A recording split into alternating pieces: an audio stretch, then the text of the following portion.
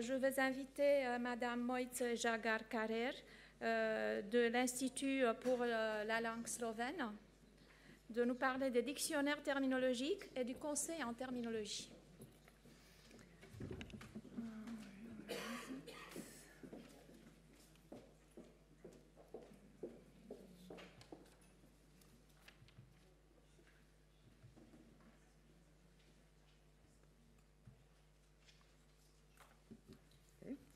Thank you for the introduction. I'm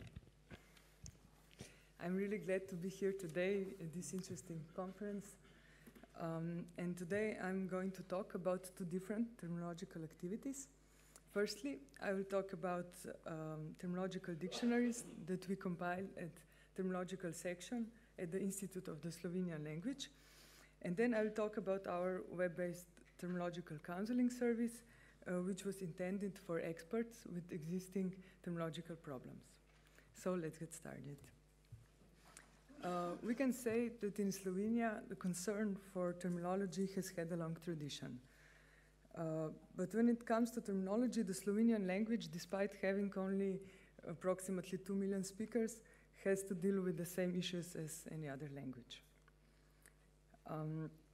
In the last 15 years, we have published 15 terminological dictionaries from various subject fields. Here, three most recent ones are listed. Terminological Dictionary of Legal Terminology and Terminological Dictionary of Automatic Control Systems and Robotics, second edition in 2018, and Terminological Dictionary of Urban Planning in 2016. The work of Terminological section is presented on the web page called Terminological. And here we can find, among other things, 13 terminological dictionaries in electronic form. On this slide, you can see our most recent dictionary. I already mentioned it, so the second edition of Terminological Dictionary of Automatic Control Systems and Robotics. And on the right, you can see the search engine. It is possible to search by entry, by term, by the word in definition, and by foreign language equivalent as well. There are usually English equivalents, but in some dictionaries we have German, Italian, French, or Latin equivalents as well. For example, if we search for the word system, it is system in English, we get 92 hits. The first entry is system, and then is followed by 91 terms which contain the word system. So next entry, you can see it here, is autonomni mobilni system, in which system is a part of the term. And here we can see definition and the English equivalent. Of course, we can start searching with the English word as well. It is actually quite common for experts to start searching with English term because they're familiar with it and they can't remember the Slovenian term. So all terminological dictionaries are also part of the dictionary portal Fran, which brings together all dictionaries that were made or are currently under development at the Fran Ramovš Institute of the Slovenian Language. Here one can find general dictionaries, like the Dictionary of the Slovenian Standard Language or Slovenian Normative Guide, etymological, historical, dialectal dictionaries, and so on. At the moment, Fran contains more than 600,000 dictionary entries. So let's say that we're interested in the word tableta, that's tablet or pill in English. We will get hits from various dictionaries, like for Dictionary of the Slovenian Standard Language, Slovenian Normative Guide, Etymological Dictionary, and of course from terminological dictionaries as well. In this case, from the Pharmaceutical Terminological Dictionary. So if we click on this entry, we are transferred to Terminological, to the Pharmaceutical Terminological Dictionary. And then we can continue searching here in Pharmaceutical Terminological Dictionary, or we can go back to Fran and search, I don't know, for etymology of the word or some other things. Well,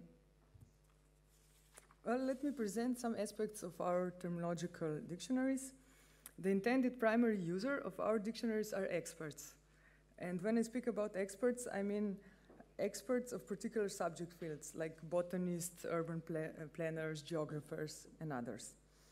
Of course, there are also other users of our dictionaries, especially translators, language editors, journalists, and others. But it is important that they are aware of the fact that they're using a specific type of dictionary, the one that requires at least some prior knowledge of a particular subject field. When compiling a terminological dictionary, we always cooperate with a group of experts, mostly university professors or researchers. The task of the terminologist is to organize the terminological work, take care of the coherence of the concept system, deal with eventual inconsistencies.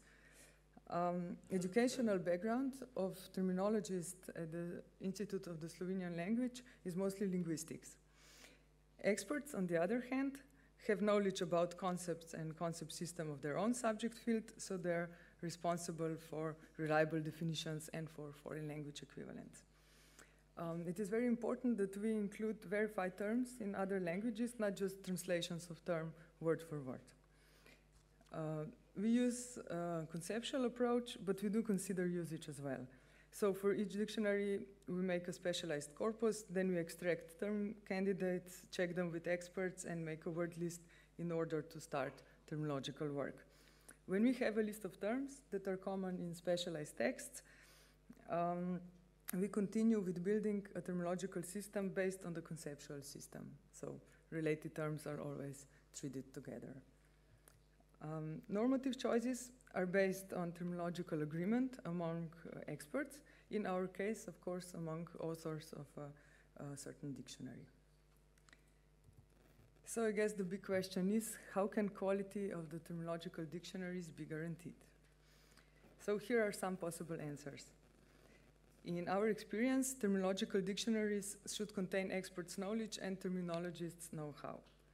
Furthermore, they should be accurate and linguistically correct. Ideally, they should be up-to-date and revised regularly. And finally, after they are published, they should be publicly available. Of course, terminological dictionaries are not available for all subject fields. And even when a terminological dictionary for a specific subject field exists, there is a chance that it does not contain the most up-to-date concepts. So in 2013, we decided to launch another terminological activity, a terminology counseling service. It is a web-based service and it's free of charge. We get around 60 terminological questions per year, which doesn't sound much, but it's actually more than one per week. And number of questions is still growing. We can find terminology counseling service on Terminological. On the right side of the page, there is a form to fill. So required fields are name and surname of the person who asks a question, their email, because we answer personally via email, and description of the terminological problem. Optional fields comprise a list of already existing terms for a particular concept and examples of use, preferably with links, of course. We also publish questions and answers without the identity of the asker. As a result, we have created a collection of existing terminological problems that can be useful for other users with the same problem. And we can find all these terms if we use portal Fran as well. So we are glad to hear that our advice is often accepted and respected, even in situations which are not related to the exact same question. In this case, here on slide, we were asked which of the three Slovenian terms is the most appropriate for the English term regulatory authority. So let me add some more information about our counseling service. It is intended primarily for experts with existent, sometimes even urgent, terminological problems. That said, a lot of terminological questions come from translators and language editors. This is, of course, expected because translators and language editors encounter different terminological problems their work on a daily basis. But there is often a problem, since we cannot expect translators to be experts in all subject fields they are dealing with, and we terminologists are not experts either. It is sometimes hard to properly understand the concept. So, in this case, we usually have to ask an expert or even more experts for help. To add to the complexity, questions posed are usually not trivial, because askers have already at least Googled the term and the context before asking us a question. Well, I think it is important that all terminologists of our terminology section are involved. We discuss each terminological problem and try to find the best solution together. So we don't necessarily agree in the beginning of a discussion, but at the end we always somehow come with a consensual solution. Typically, there are two types of questions. The first one is, the English term X is defined as something. I need to find an adequate Slovenian term. Please help. And the second one is, for the concept defined as something, there are 3 different terms in Slovenian. Which of these do you think is the most appropriate? Because we want to base our decisions, our advices, on terminological arguments, we use some basic terminology principles. So, preferred terms should be well established. That means it is often used in specialized texts. And in case of more synonyms, the preferred term is the term that is most commonly used in specialized texts. We often add some typical examples of use. The second principle means that the term should be economical, that is relatively short.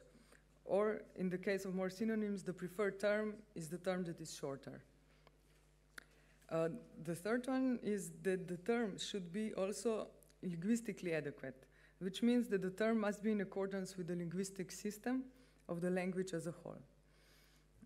Sometimes we use the principle of linguistic culture, according to which priority is given to the term of the domestic origin. That said, I have to stress that terminology principles should not be used mechanically. It is always necessary to consider which terminological principle has priority in a particular case. So let's ask ourselves again, how can quality of the terminological counseling service be guaranteed? These are our experiences. The answer should be given relatively quickly. The answer should be supported by arguments that are based on terminological principles and some examples of use. It should be publicly available so that other users with the same problem can find it.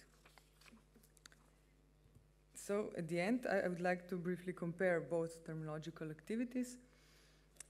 When compiling a terminological dictionary, terminology of a subject field is seen as a whole.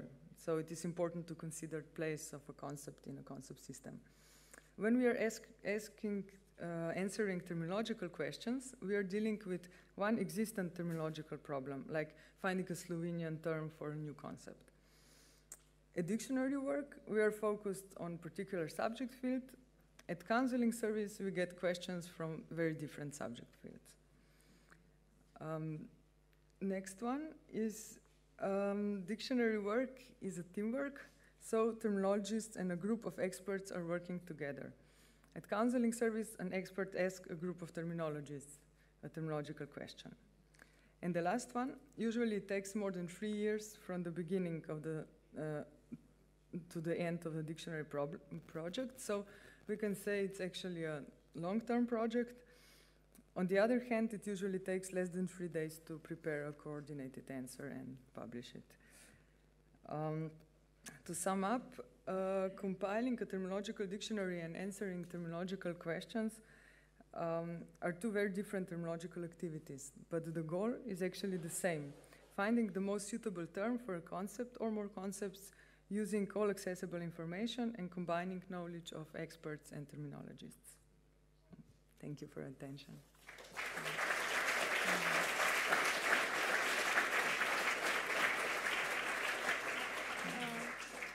Je remercie aussi Mojca pour sa présentation. Est-ce qu'il y a des questions? Nous avons plus de temps pour les questions parce qu'elle a été vraiment très concise. Nous avons du temps pour 5 minutes de questions. Bon, s'il n'y a pas de questions, est-ce que je... Oui, voilà.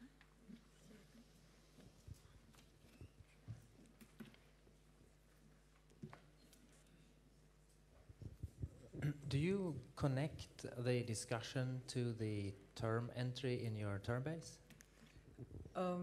It is possible to find. We always put a preferred term in as a title of the advice, and it's possible to find it through portal Fran.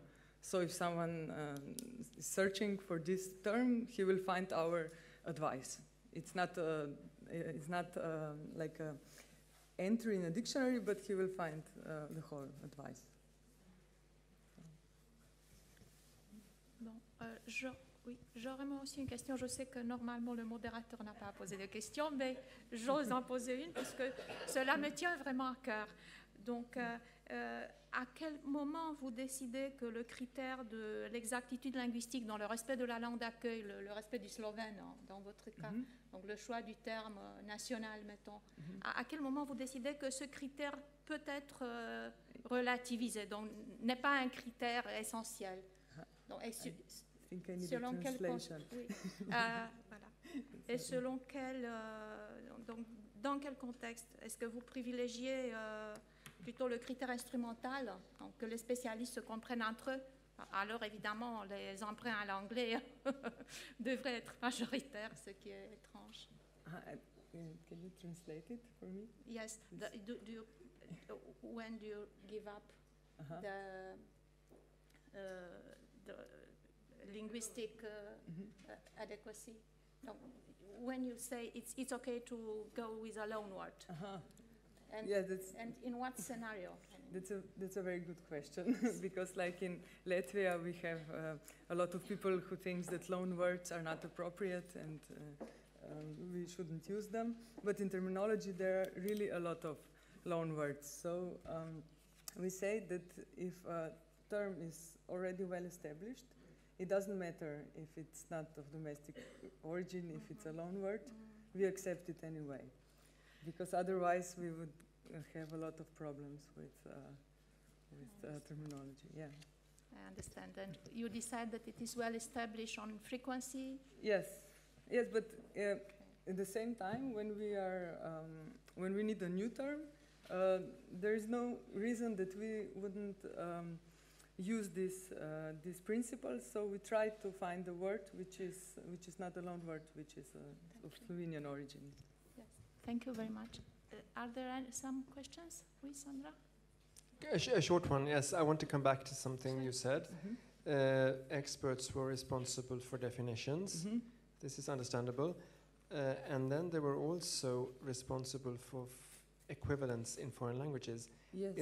Is this not asking too much of experts?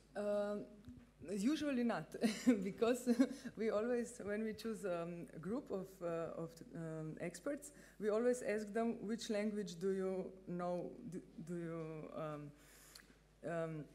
terminology in which language is they're familiar with, and they usually say English, of course, and they're, in our experiences, they're really fluent in English terminology. So that, yeah, it's better than, we had some experiences with translating, and the results weren't the best. So, yeah. Bon. Est-ce qu'il y a encore des questions? Yeah, me. Oui, Sandra. Mojca, first of all, thank you very much for the great presentation, and makes me think that we have lots of similarity with the way of working on terminology in TermCat. And I have one question. When you were talking about giving advice and receiving questions, do you get also questions by Twitter? No. Because No. do you have an account, right? No, we have an account on Facebook, but we don't have one on Twitter. So Okay, maybe, okay. Maybe And it's in thank you Facebook? for suggestion. Do you no, because since 4 years more or less, we are like having two ways of receiving questions. One's like yours, via form, blah blah, and then also the users ask their questions by Twitter. And then it's like it's a kind of problem because As you more or less, we have like an average of answering by form between 1 or 3 days, like you more or less. But in Twitter, the users are more anxious, and they expect to have the answer not the same day, during the morning or in the afternoon. So it's hard to squeeze this in our terminological ways of process. So it's just if we can share this experience. Thank you for sharing. Okay. Thank you so much. Bon, oui, une dernière question de Monsieur Kaunis.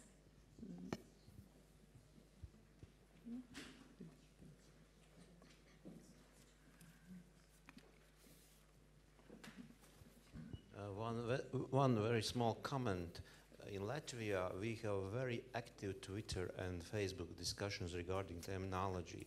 And there are a few people which are national-wide experts, and they react very quickly.